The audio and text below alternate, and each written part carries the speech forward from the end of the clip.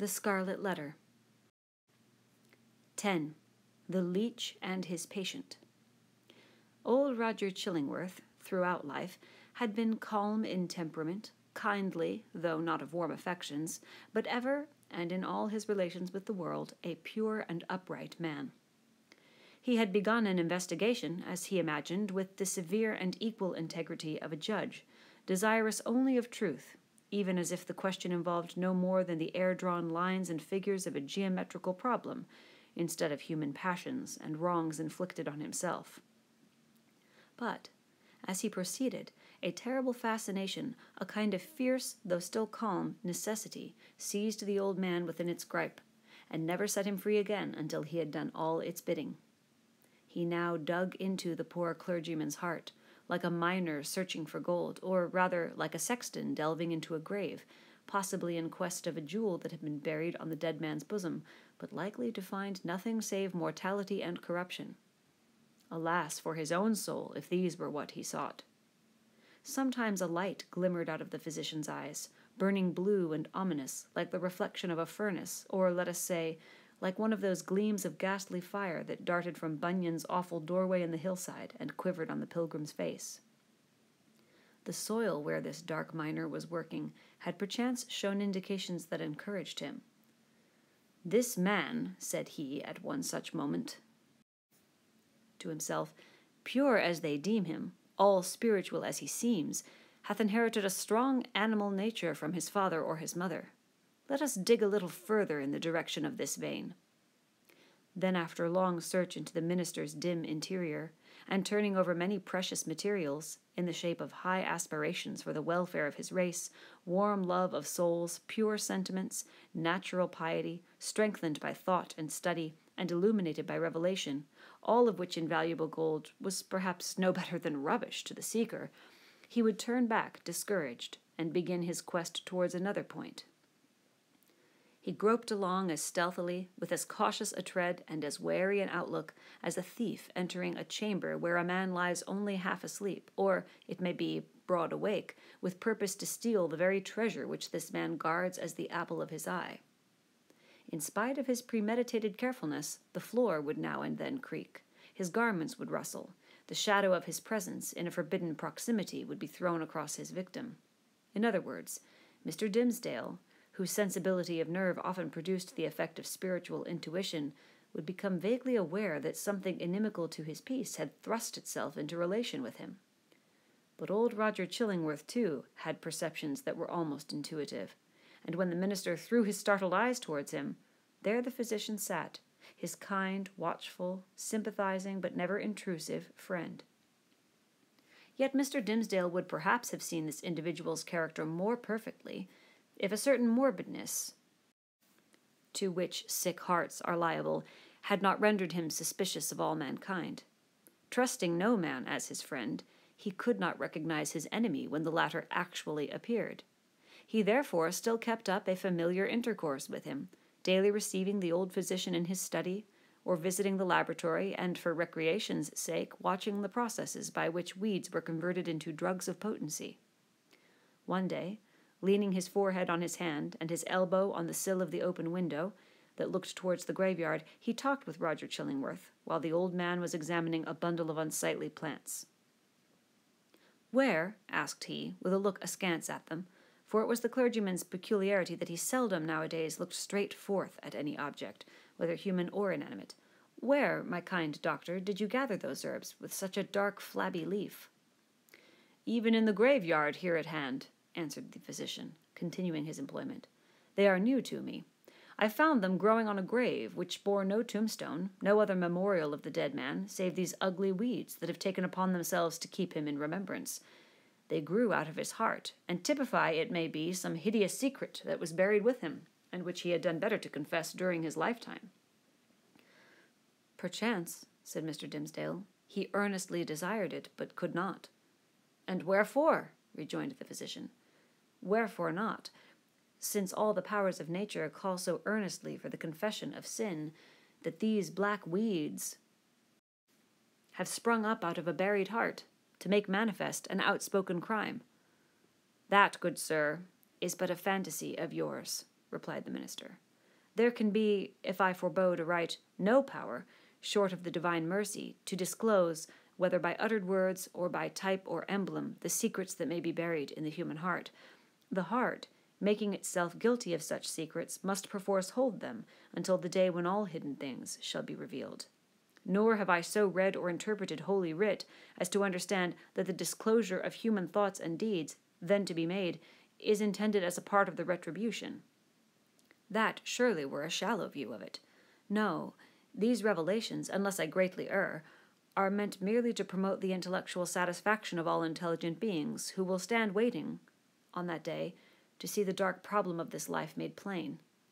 A knowledge of men's hearts will be needful to the completest solution of that problem, and I conceive, moreover, that the hearts holding such miserable secrets as you speak of will yield them up at that last day, not with reluctance, but with a joy unutterable. Then why not reveal it here? Asked Roger Chillingworth, glancing quietly aside at the minister. Why should not the guilty ones sooner avail themselves of this unutterable solace? They mostly do, said the clergyman, gripping hard at his breast, as if afflicted with an importunate throb of pain. Many, many a poor soul hath given its confidence to me, not only on the deathbed, but while strong in life, and fair in reputation. And ever, after such an outpouring, oh, what a relief have I witnessed in those sinful brethren, even as in one who at last draws free air after a long stifling with his own polluted breath. How can it be otherwise?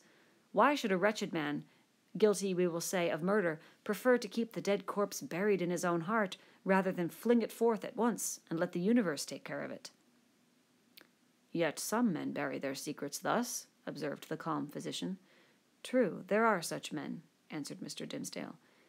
But not to suggest more obvious reasons, it may be that they are kept silent by the very constitution of their nature, or, can we not suppose it, guilty as they may be, retaining, nevertheless, a zeal for God's glory and man's welfare, they shrink from displaying themselves black and filthy in the view of men, because thenceforward no good can be achieved by them, no evil of the past be redeemed by better service.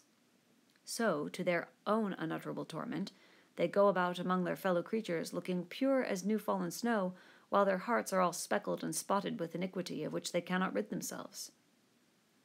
These men deceive themselves, said Roger Chillingworth, with somewhat more emphasis than usual, and making a slight gesture with his forefinger. They fear to take up the shame that rightfully belongs to them. Their love for man, their zeal for God's service, these holy impulses may or may not coexist in their hearts with the evil inmates to which their guilt has unbarred the door, and which must needs propagate a hellish breed within them. But, if they seek to glorify God, let them not lift heavenward their unclean hands. If they would serve their fellow men, let them do it by making manifest the power and reality of conscience, in constraining them to penitential self-abasement. Would thou have me to believe, O wise and pious friend, that a false show can be better, can be more for God's glory or man's welfare than God's own truth? Trust me, such men deceive themselves. It may be so, said the young clergyman, indifferently, as waiving a discussion that he considered irrelevant or unseasonable.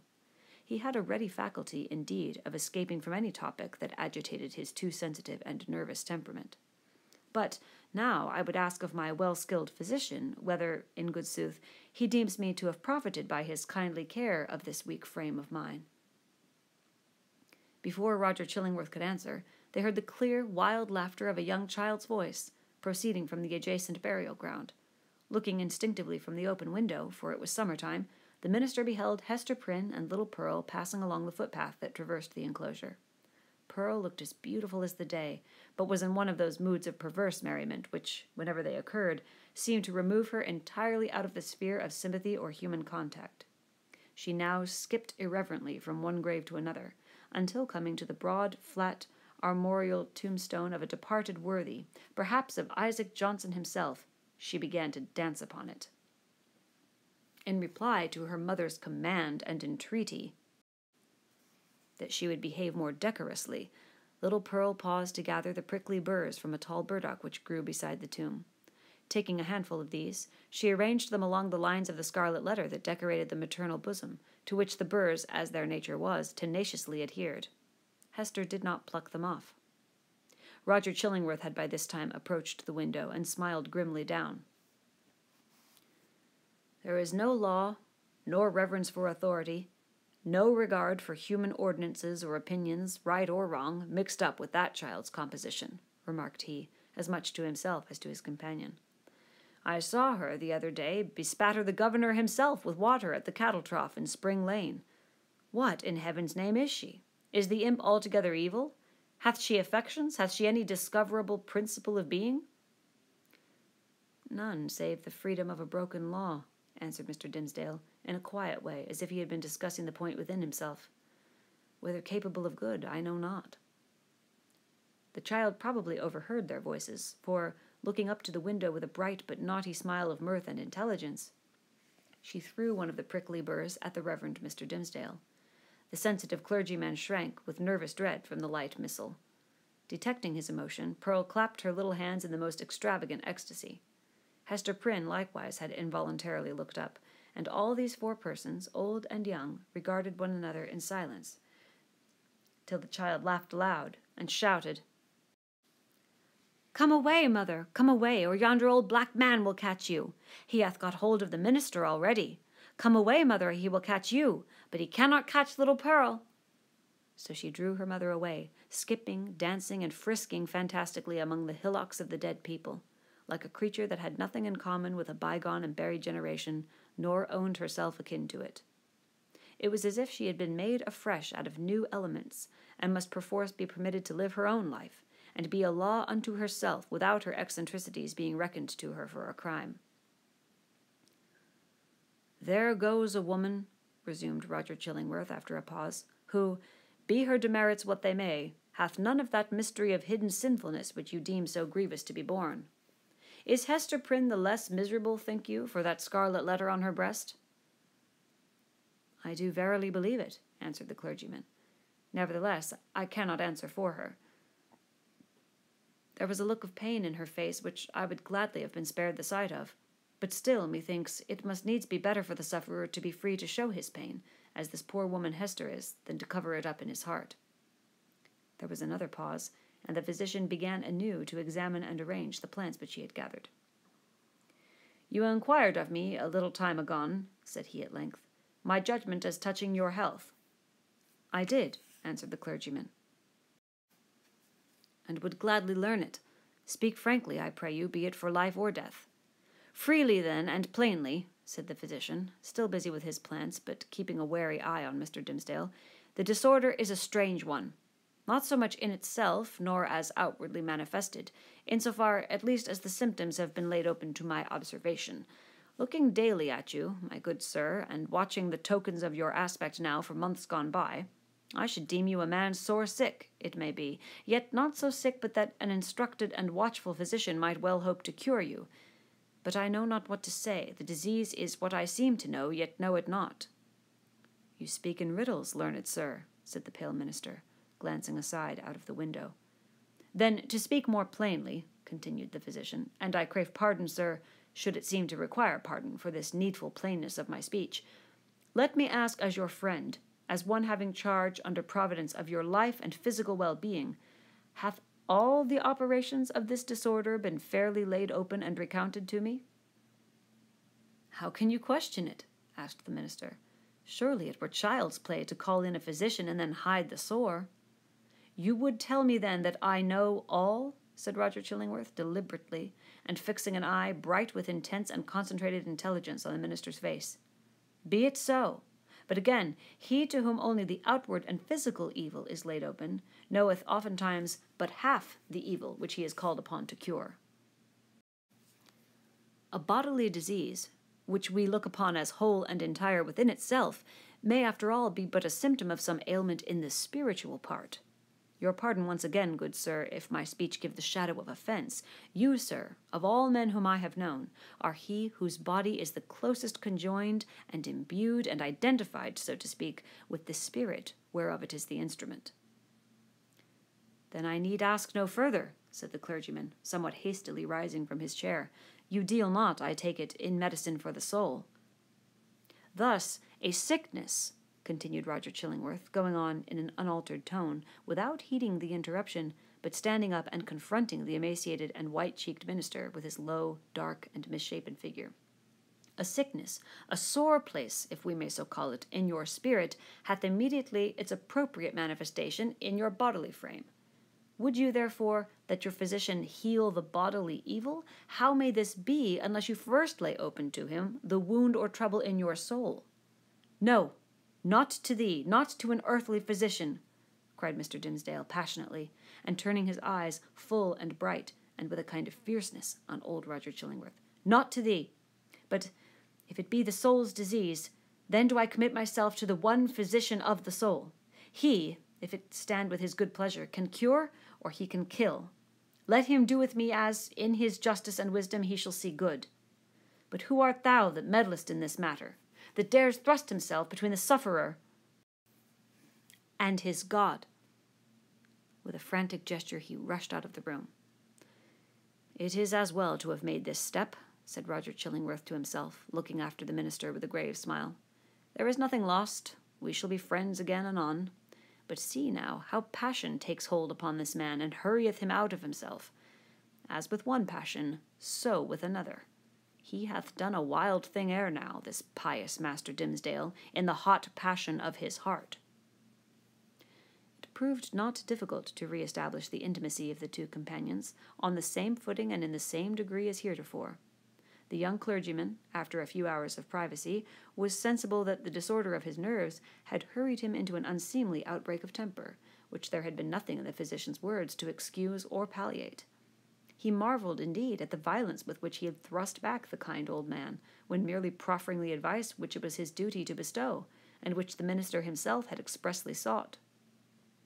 With these remorseful feelings, he lost no time in making the amplest apologies, and besought his friend still to continue the care which, if not successful in restoring him to health, had in all probability been the means of prolonging his feeble existence to that hour. Roger Chillingworth readily assented, and went on with his medical supervision of the minister, doing his best for him in all good faith, but always quitting the patient's apartment at the close of the professional interview with a mysterious and puzzled smile upon his lips. This expression was invisible in Mr. Dimmesdale's presence, but grew strongly evident as the physician crossed the threshold. A rare case, he muttered. I must needs look deeper into it. A strange sympathy betwixt soul and body. Were it only for the art's sake, I must search this matter to the bottom. It came to pass, not long after the scene above recorded, that the Reverend Mr. Dimmesdale, noonday and entirely unawares, fell into a deep, deep slumber, sitting in his chair, with a large black-letter volume open before him on the table.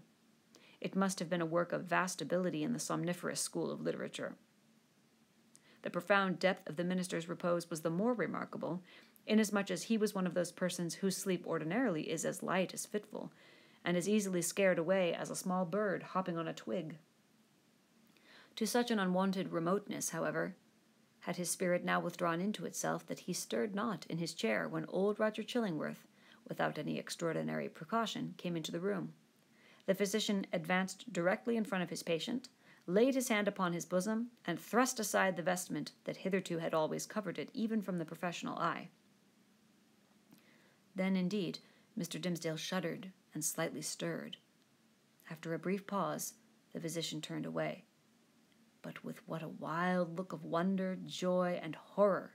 With what a ghastly rapture, as it were, too mighty to be expressed only by the eye and features, and therefore bursting forth through the whole ugliness of his figure, and making itself even riotously manifest by the extravagant gestures with which he threw up his arms towards the ceiling, and stamped his foot upon the floor.